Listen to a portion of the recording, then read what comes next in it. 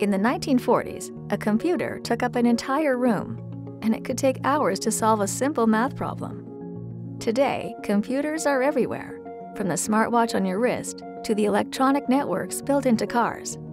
And the computing power of those massive machines from decades ago is a tiny fraction of what the smartphone in your pocket can do. Whereas earlier computers were calculators that worked only with numbers, today we can use computers for any number of complex tasks, from communicating with each other to playing video games. But what defines a computer? What makes a computer different from other machines? And how does a computer work? Humans have always created tools that make our lives easier.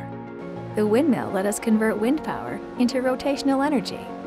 The steam locomotive let us haul goods and passengers across continents.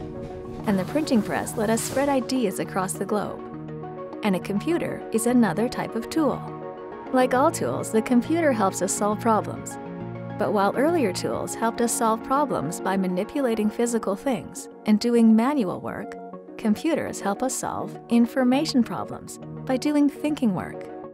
Those information problems could involve anything from scanning massive databases and solving complicated equations to tracking the movement of distant planets.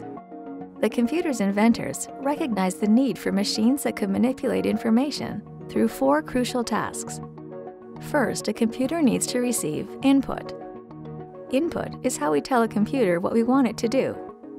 This information can come from a keyboard, mouse, microphone, or touchscreen. But there are many other types of input that are less obvious. If you wear a smartwatch that monitors your heart rate, your pulse is a source of input. The computer in a self-driving car receives input from the streets it navigates. Regardless of the type of input, the computer is receiving information that needs to be stored as data in its memory. After the data has been stored, a computer processes it through a series of commands called an algorithm. Once processed, this information goes back into the computer's storage. After the computer is done processing the information, it's ready for output. The type of output we see will depend on that particular computer's purpose. For example, computers can be designed to output information as text, photos, or videos. But output can also take the shape of interactive games, virtual reality, or signals that control a robot's actions. And when computers are connected to each other, the output of information from one becomes the input of information to another. All computers can perform these 4 essential tasks. You could say they're the functions that make a machine a computer. Just as computers of today look drastically different from their predecessors, computers of the future will look different from the ones we use in nearly every aspect of our lives today.